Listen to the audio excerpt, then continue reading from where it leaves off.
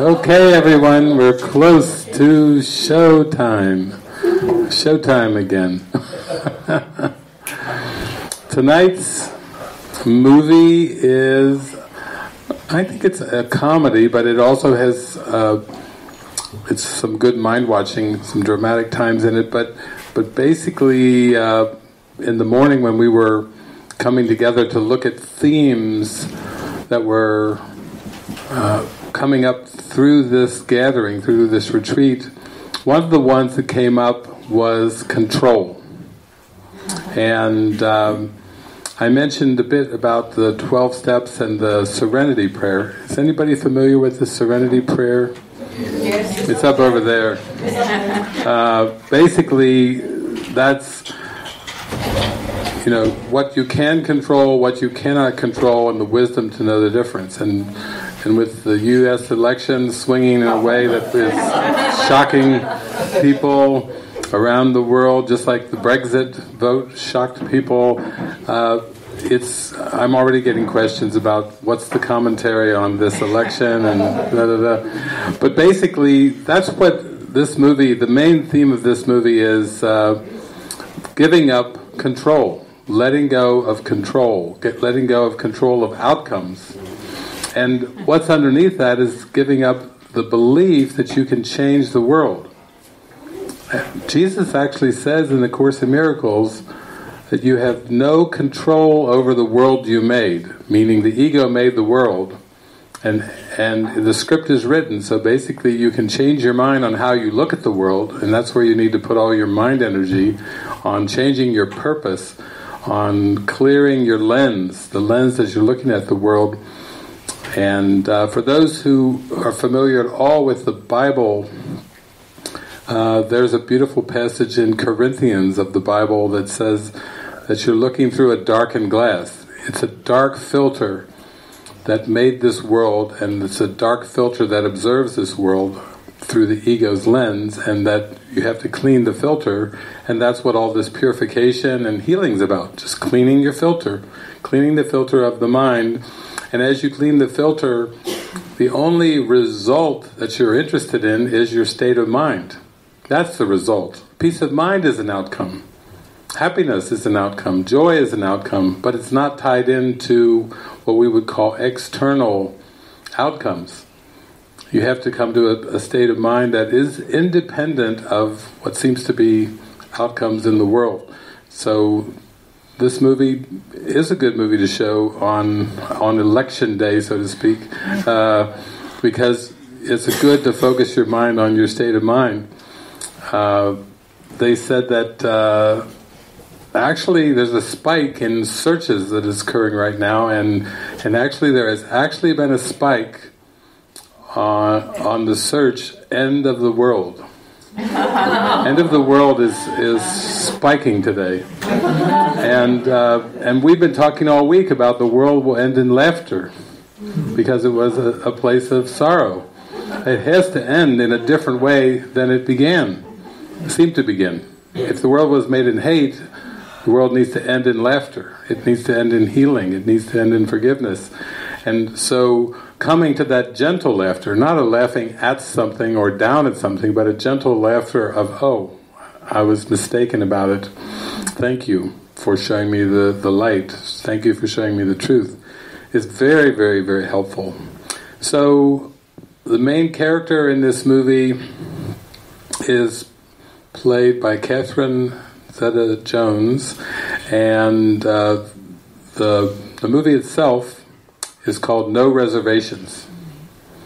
So it's not a really well-known movie, which is good. We like to see something that presents us with something new. It's going to have some parallels to the movie last night, where the main characters, she's pretty much, we could say, very strongly in control of her life in this world, and she has some sadness and some hurt that's under the surface, but it's so controlled that she's trying to manage whatever seems to be hurting in her life with a very controlled life. And then there's going to be a man and a young girl, the same actress that was in our movie The Ultimate Gift, the cute girl with the pink umbrella, that actress, she's going to come in here again. This is the second movie. The retreat is like the can opener to really pop this idea of control. Just like she did in that movie. She was an instrument for the Spirit for breaking out of control. So we may stop it a couple times, but again, most of the times with these kind of movies, these are character transformation movies, so you can see the Spirit at work, and then you can start to bring that back to your own life and say, I'm worthy of the same kind of opening, loosening of control, learning to develop trust, and being carried higher and higher in awareness by the Spirit. That's the whole point of all of this. Okay, let's roll them. And we will be probably joined by some other people who... This is movie night. Jeff does a regular movie, and it's usually on Wednesday nights, but he's shifting it to Sunday night. So for those of you in Australia, and if anybody joins us from Europe, those are the time zones that can really take advantage of these. But you might check with Jeff before you go back to where you're going. If you have a pretty good internet connection, like a broadband connection, then you can tune in and watch movies together online using a software called Zoom, which is free. And you can participate in movie gatherings like this from wherever you are in Australia if you have a strong enough connection. So just check with Jeff and he'll let you know. Okay, we'll roll them. No reservations.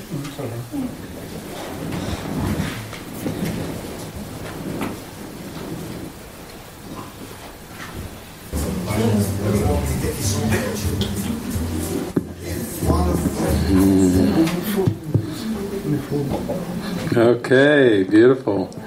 That's another great movie of the...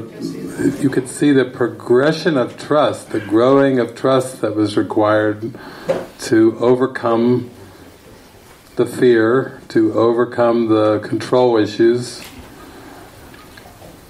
And that's what we mean by a retranslation of perception.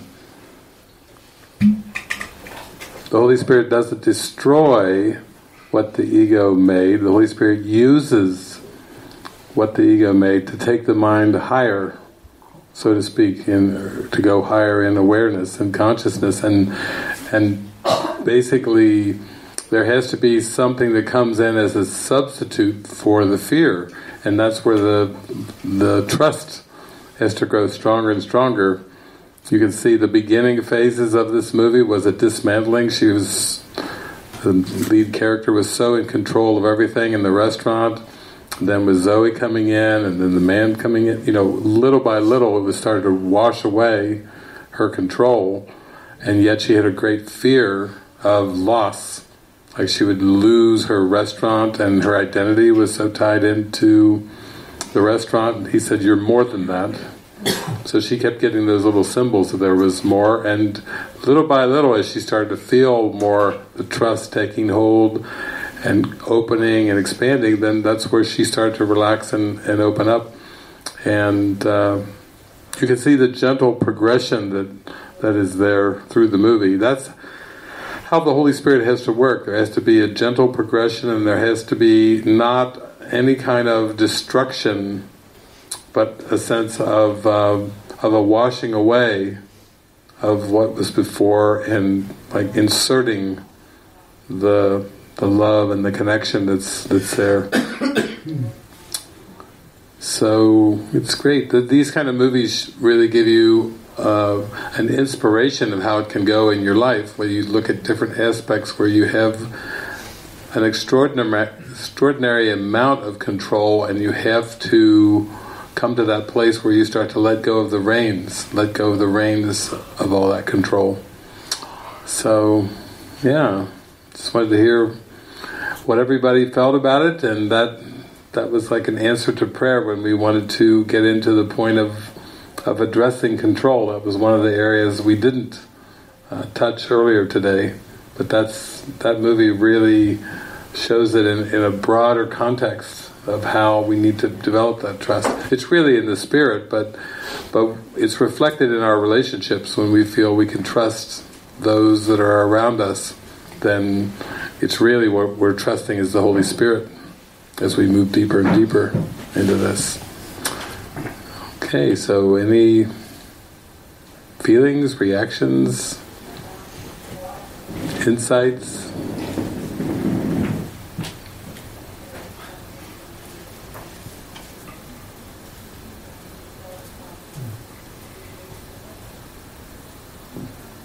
Yes, Angie's right here. I was just going to say that was to me showing me a beautiful example of a way in unwinding, because from here I have to go home to a place where I have my own business, and quite a complex situation with businesses and companies and setting up companies and shops and all sorts of things that I sort of have for some time now not wanted anymore and have absolute no interest in. And just before I came on this retreat, I was at a point where I would sit at the desk and just not be able to function. And, just knowing that this retreat was coming up was sort of like a bit of like the Holy Spirit saying, just wait. But I would sit there and sort of just think I can't do this anymore, I don't want this anymore. And I suppose I'd been thinking, how can I unwind from that situation? And I'm now sort of seeing different pictures and signs and symbols that I don't have to unwind from it, I just have to let go. And the unwinding will happen. So it's a real encouragement to me. Yeah, to just let go moment by moment. Beautiful.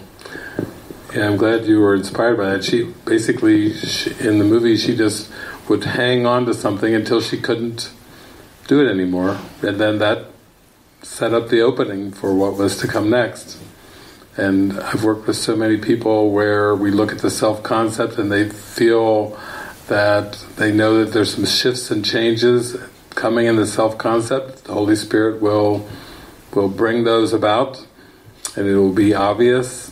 And my friend Lisa Fair, she basically was a CEO of a company, and she started going out occasionally on trips with me, travels to gatherings, and having the miracle pour through, feeling more inspired, go back to her company that she was the CEO of, and progressively it was her co-workers and her employees that basically said, we've got it, just follow your heart, follow your joy, and don't be concerned, we've got it, it's all going to work out. And then she would continue on still doing some of the function, like an annual meeting. She was supposed to speak at the annual meeting, and then one annual meeting came where she got up in front of everyone. Her nurses had come, they brought their children for this annual meeting, and she was supposed to deliver like almost like the state of the business, a report to everyone there. And she walked up and she stood there and she read a few lines and she just said, I can't do this. In some cases when you have that strong feeling to let something go, if you don't, and it'll come out at some point. She had to walk away, but as she stepped down and asked her office manager to finish giving the report, because she just said, I can't do this anymore. She was honest, transparent. She went back to the back of the room and she kept hearing Jesus in her mind saying, gather the children and go into the church. And the meeting hall was right next to a church. And she thought, I am not going to do that. And then Jesus said, gather the children and go into the church. I will not gather the children very firmly and go into the church. So she said, "Come on, kids, come on," and they all went with her over to the church, and then she started singing with them about, "I've got the joy, joy, joy, joy down in my heart," and there she was speaking in a church, and that was another calling into her ministry of what her purpose was on earth, away from a CEO and into this that she was called into, and that was just one step of many that would follow. But once we let go of the grip, once we let go of what we're holding to and we're so identified with, that we feel defines us, but feels very tight and pressured and limiting, then the Spirit will come right in with the next step. And it just keeps going like that, and going and going. And we realize we can't control the direction of this awakening. I think he actually gave me... I think he, looking back, I had like a warm-up session, because years ago I was led into a job that was involved a lot of travel. It was a responsible job. I had a car. It was sort of it was a house and everything, and this really job that sort of looked absolutely perfect. And I did a lot of travelling around and visiting businesses, and one day I went to call into a business, and I sat in the car and I went to go for the handle of the car to get out, and I physically couldn't move. I couldn't reach for the handle, and I'm sort of like, what's going on? What's going on? And no matter how hard I tried, I couldn't open the door of the car until I sat there for about 20 minutes, until it sort of sunk through with me, and I'm listening. It's, you have to leave your job. And I drove back to the office, wrote out a resignation, handed it to the manager, and then walked out the office and practically singing and skipping down the hallway, and people were saying to me, "What's going on?" "Oh, I just quit." "What? What are you doing?" But I was just so joyful, and I think that was like a warm-up session for sort of letting go of something bigger. And I went and picked grapes for 3 months and absolutely loved it, and then got sent to America and sort of then, but just that strong message that I physically could not move and get out of the car. It was just so clear. So experience can be so different. But I think this one, with this winding down, will be different again. But it's still trust, isn't it? Yeah, sorry. No, it's great. Thank you. Thank you for witnessing to that. It's also, Jesus says, you cannot wake yourself, but you can allow yourself to be awakened. In this journey, we will always, always, always be in the humble position of listen and follow. And then as we listen and follow, and we let the voice for God go before us, speak to us, at some point it may speak through us, and that will still be an opportunity to listen and follow. Even when you're letting the voice speak through you, it still is an opportunity. Like you just show up and you behold what's given, and you allow the Spirit to perform miracles through you. But it undoes this ego belief that you can create yourself, that you are the creator of your own identity. You're given a series of steps in which there are self-concepts, but every self-concept the Holy Spirit gives you will be part of an expanding awareness, taking you higher and higher and higher in awareness toward forgiveness, which is a shared identity. You go beyond the personal into a state of mind of forgiveness, which is shared. It's capable of being shared with the Holy Spirit. So, yes. When you mentioned that we cling on until we can cling on no longer, that called to mind an event in my late 20s where I was flipped out of a whitewater raft into a whirlpool, and there was very big water after the monsoon. It was in Nepal. It was at dusk. I got pushed down despite having a life vest on, and I was under for a long time, about 4.5 minutes. And I remember going through these phases of oh, I'll be right, I can swim out, to then, gosh, this is hard, to panic, wow, I don't know if I can get out of here. And then sorrow when I thought of my mum, and I said goodbye to her, and then to gratitude of having had a great life, and then acceptance that this was the day I met my maker. And as soon as and this was all very quick, this transition in my mind, because I'd already been under a few minutes, and I was screaming out to take a breath in, my body was, and I couldn't resist it anymore. And as soon as I got to that place of acceptance and handing it over, I didn't consciously hand it over, but I said, okay, I accept it now. I made a choice to stop fighting and accept it. And I had this incredible sense of peace that overcame me, and this sense of anticipation. I wasn't sad at all. There was no panic. It was the most blissful peace I can think of that I've ever experienced. And then it wasn't words of God, but I've always said it was a divine intervention, and I wasn't even on a spiritual journey so much back then, but I've always said this image popped into my head out of divine intervention of, instead of trying to go up against the force of the water, picture of me duck diving, hitting the bottom, going out to the side and going with the water, just going with the flow. But it didn't come into my head until I'd accepted the situation and what I thought was inevitable, that then the Holy Spirit intervened and it saved my life.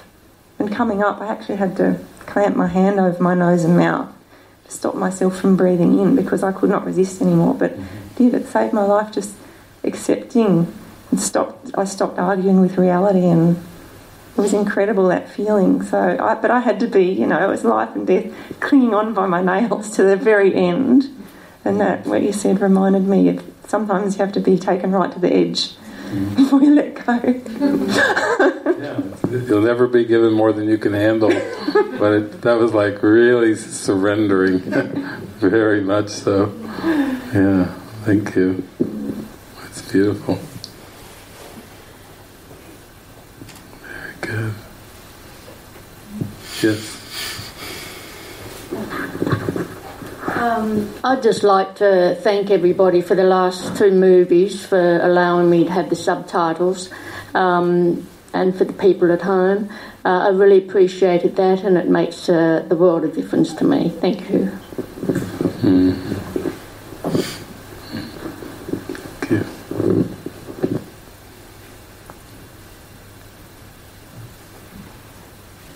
Yeah, I know, just a comment.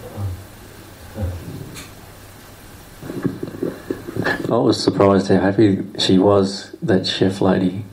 Despite the high level of stress in the thing, she seemed quite serene there somehow in her little stressed world.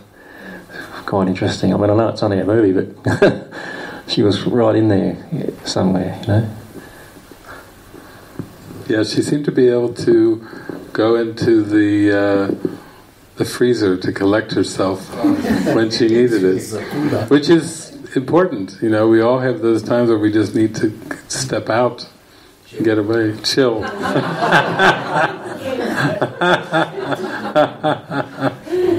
Yeah. She was still fairly compassionate with the co-workers. She wasn't nasty to them. So Yeah. Until she come to just jamming a steak on the table.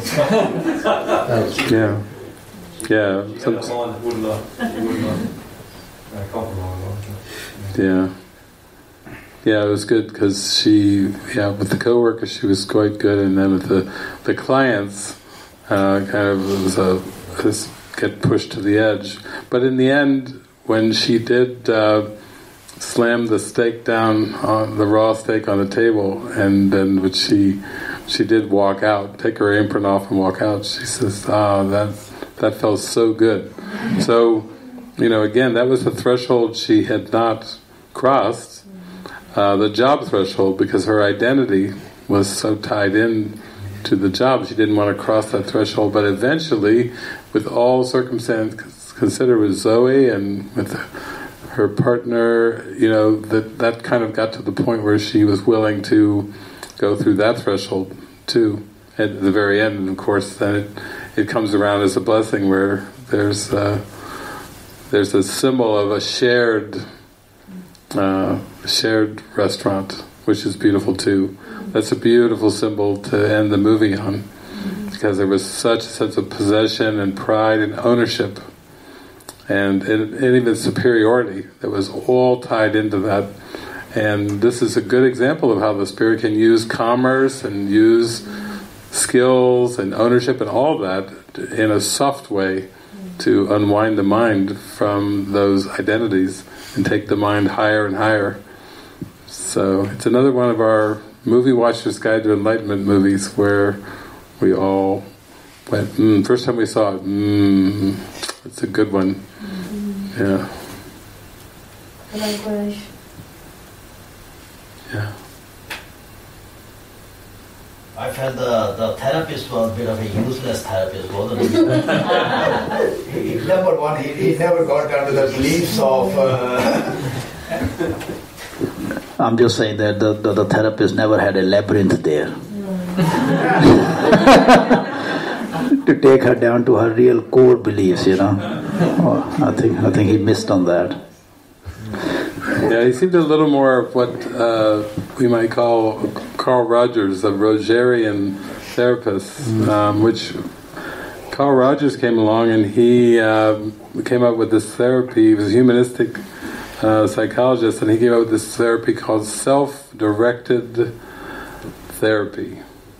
And Carl believed that every client had goodness inside. And his approach to counseling was not directive therapy, intervening and trying to guide and lead the therapy, which is what traditional therapies had been about. His practice was offer the client unconditional positive regard. That was the point of the therapy. Offer the patient, the client, unconditional positive regard, trusting so fully that they have the answers inside that they will make it through. And his therapy became known as person-centered instead of therapist-centered in a very directive way. So it was interesting. I was quite inspired by Carl, and I've mentioned already Abraham Maslow. They were buddies. Those two, Carl and Abraham, had this belief that people were good inside. Abraham studying the healthiest people he could find, and Carl saying, I think my therapy will work if I offer unconditional positive regard. I think they will heal automatically because they have that goodness inside.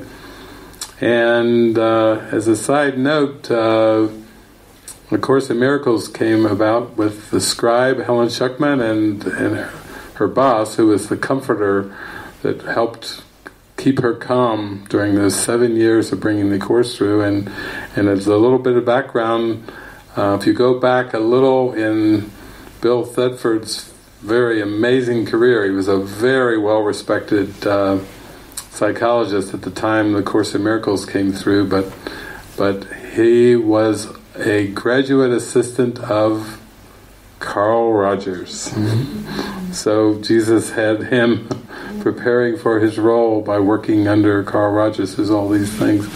So this therapist for sure exhibited a lot of patience and seemed to let her go in the direction and make comments about, and I'm paying for these suggestions when she disagreed, was off the therapy and basically went with it, and sometimes even got lost in some of her recipes, the taste of it and everything.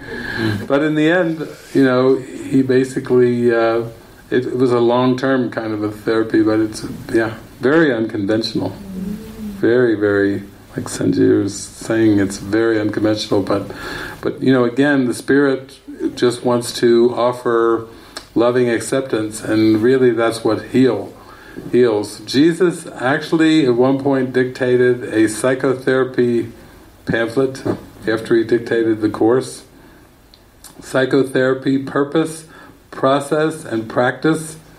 And in his psychotherapy pamphlet, Jesus said, healing occurs the instant that the therapist forgets to judge the patient.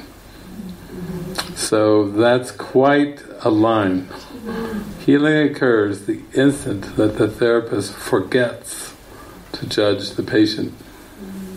And oftentimes it doesn't seem practical, but he even talks about the question of payment and that the healer should ultimately be guided in terms of charging, and always remember that every patient brings a gift.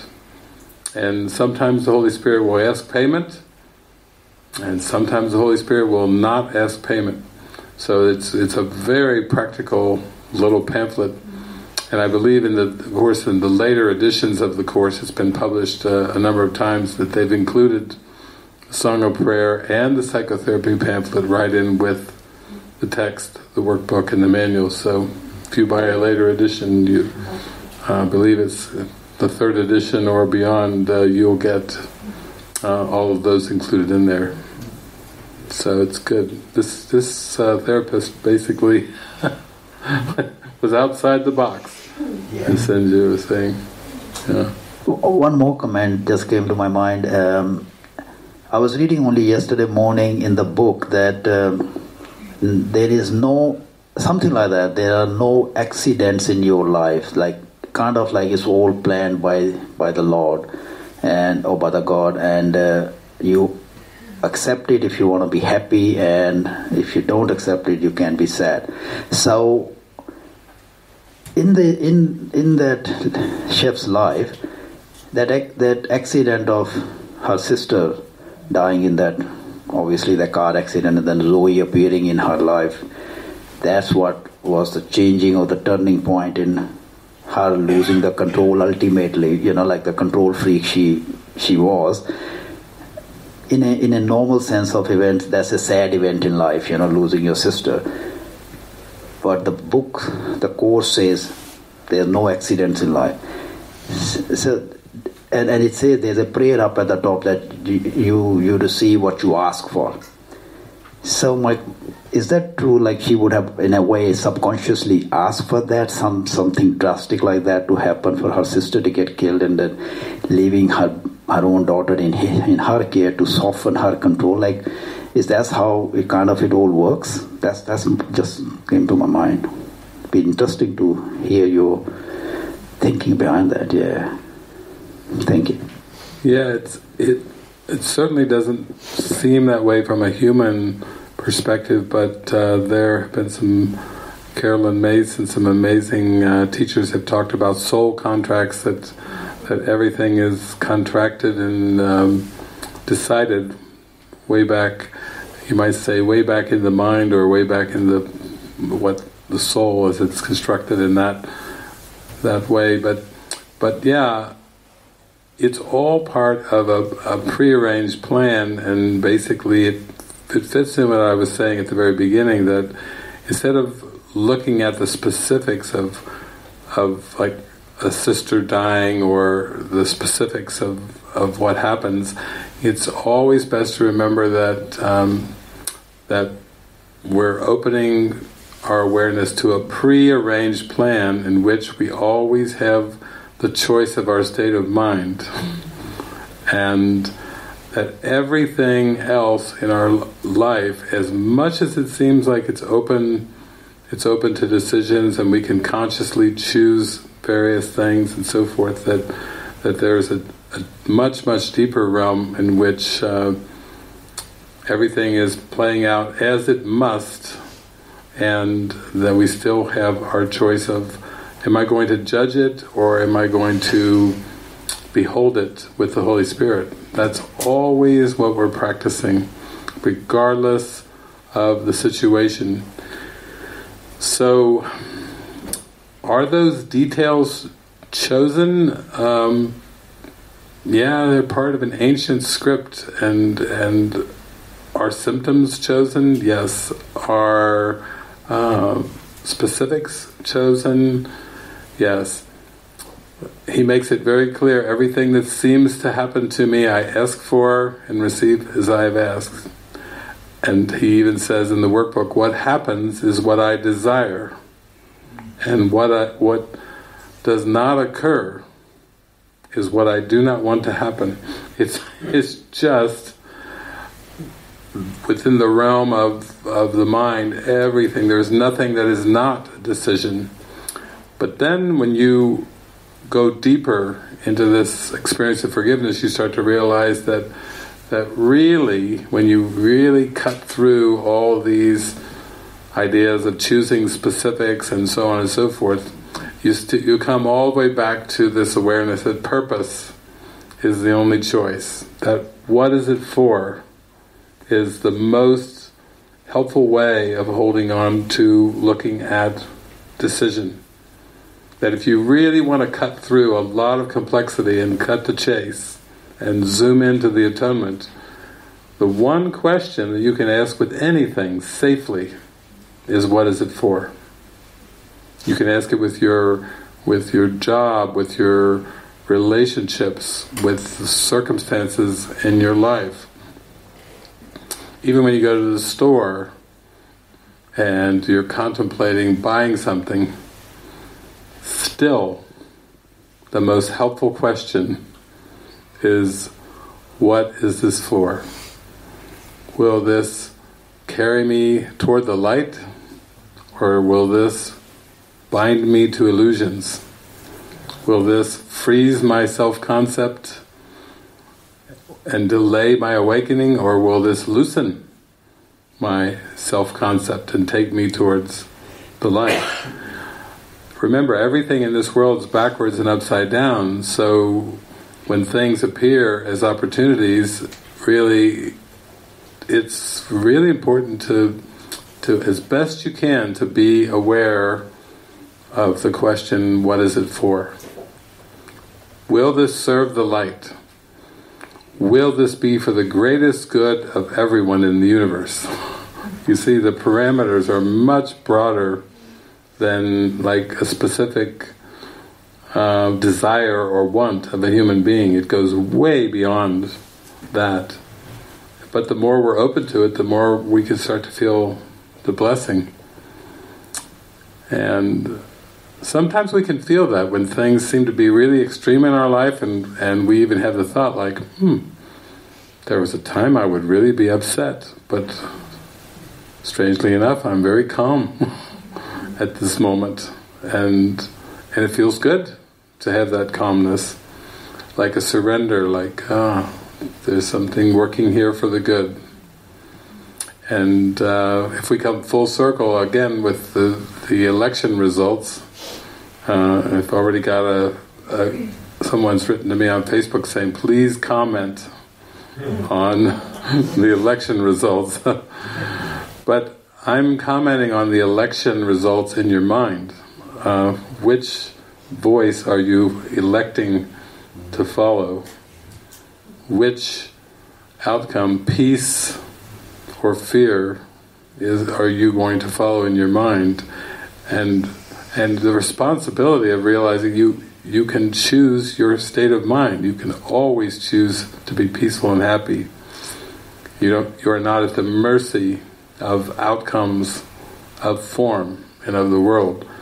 So it's quite profound that we had a movie of letting go of control and yes, we still, unless anybody's been sneaking on their device, we don't see anybody know the result, and it doesn't matter to this group.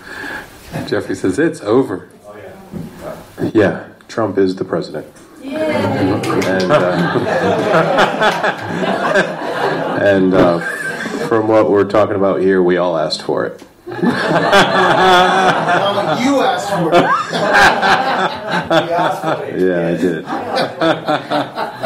And everything that seems to happen to me, I ask for and receive as I have asked. That's right. He's been elected. Now, there was a Bulgarian psychic who did predict, she's passed away, but years ago, predicted that that the United States, the African American president would be the last president of the United States. So the inauguration is until January, and this Bulgarian psychic was actually about 75-80% accurate in her lifetime. She has a which would mean that we could have some very interesting shit.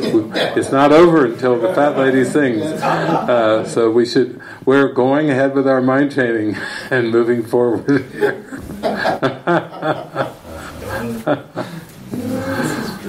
Yeah.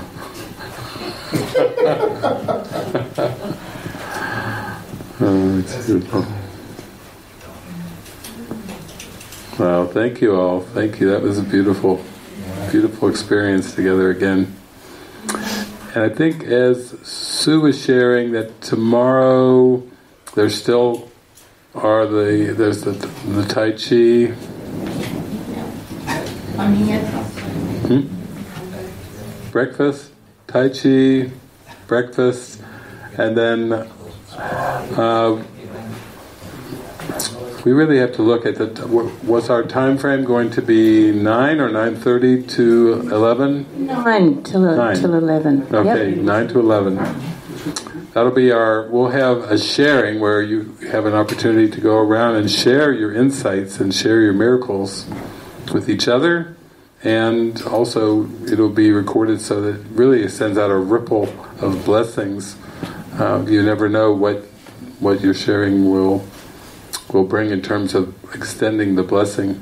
And then we'll work towards an 11 o'clock, like a closing circle, perhaps outdoors unless it's raining or something like that. But that will come at the very end. And I think if some people have to leave early to catch a flight or anything, I think that's all been arranged. Sue's aware of everything.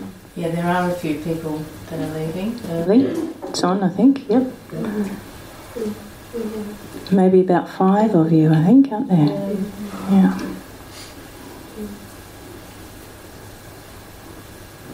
Very good. Just say goodbye to Zoom. And we have Oh, yeah, that's right. our Zoom group.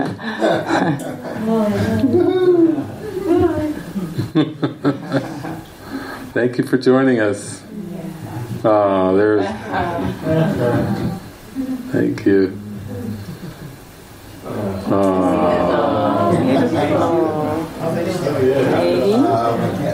It's Katie, isn't it? I don't know. Well, that's what's on the screen. Hey, don't look at the screen, look at the computer. It's virtual. Yeah.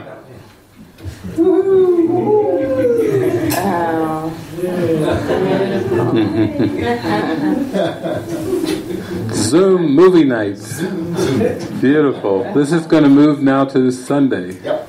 Okay. The next one will be a week Sunday. Week Sunday. So if any of you want to tune in for a Zoom movie night here in Australia, the week Sunday at what time? 7 o'clock. 7 o'clock. Australian, Eastern, whatever, AEDT, whatever that stands for. Very good. Is there a website that they should sign up for that? They can go to livingmiracles.org. LM Virtual. LM Virtual on livingmiracles.org, and then just sign up. That you can download on your computer a free Zoom software, and if you've got a smartphone and you have good internet, you can download a Zoom app, or on your iPad or on your phone if you want to participate and watch a movie on your phone with others around Australia and mainly the world of Europe. Europe, yep. Yeah. Asia and Japan. Japan is in our time zone. Yeah, definitely. There we go.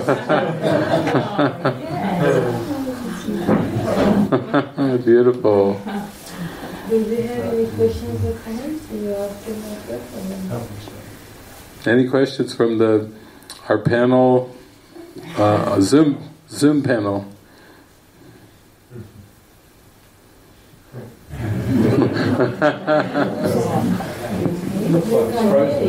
No, they're good. Yeah. Sure.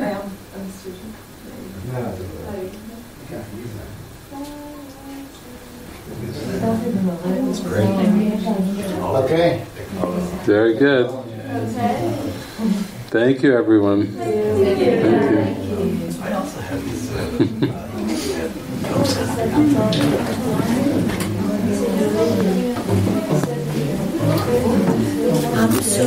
Yes. All of us will be here tomorrow. Yes.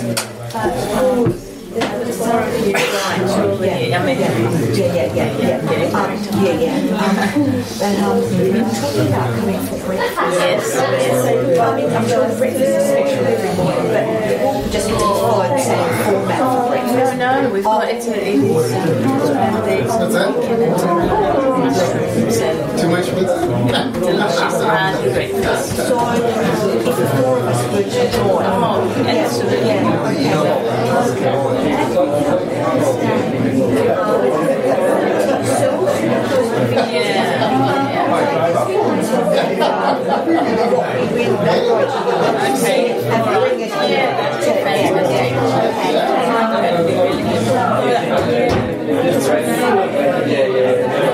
No need for me to go in there, is there? Once you guys have moved on, if everyone's out of there, no need.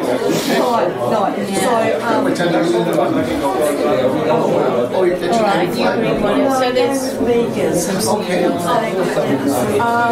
Well, we'll just have a look. I know there's things like that.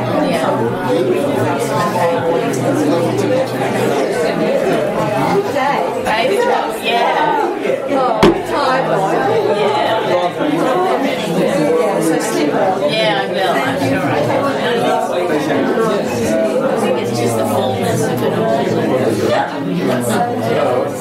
And I'm not early. It's last week.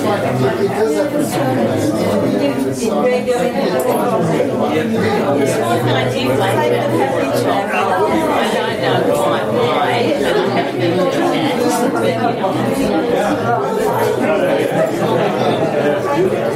Anyway, yes, all meditation and 20 to 8, yes, and meditations in there. We're about to go. Thank you. I'll see you in the morning.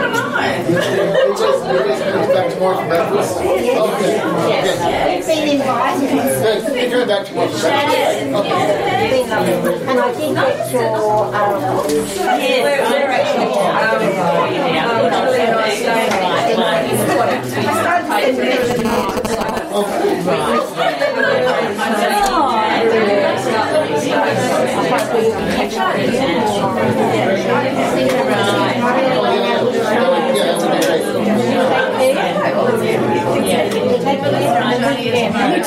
Yes. So you'll be gone in the morning.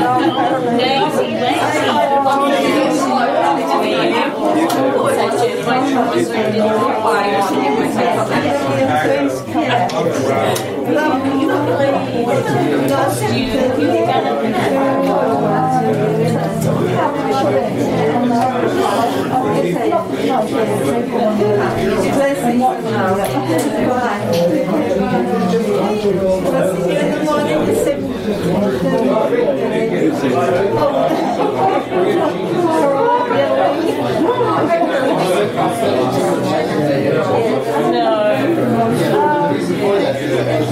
Saturday morning. Right now, it's Tuesday morning at 10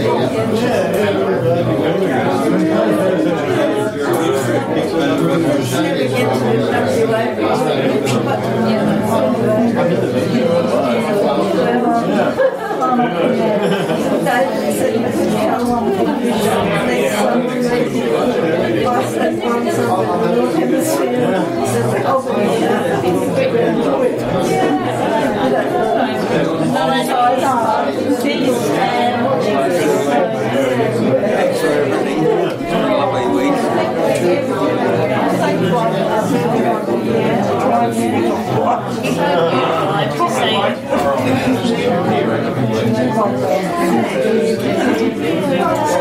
you.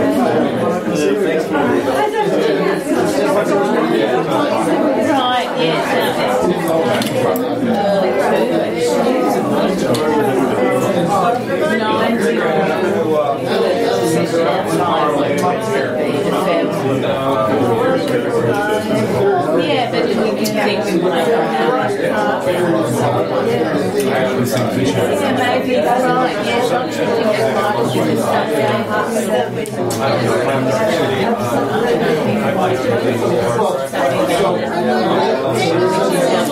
I'm just checking that you keep in mind what we said, maybe there's sharing.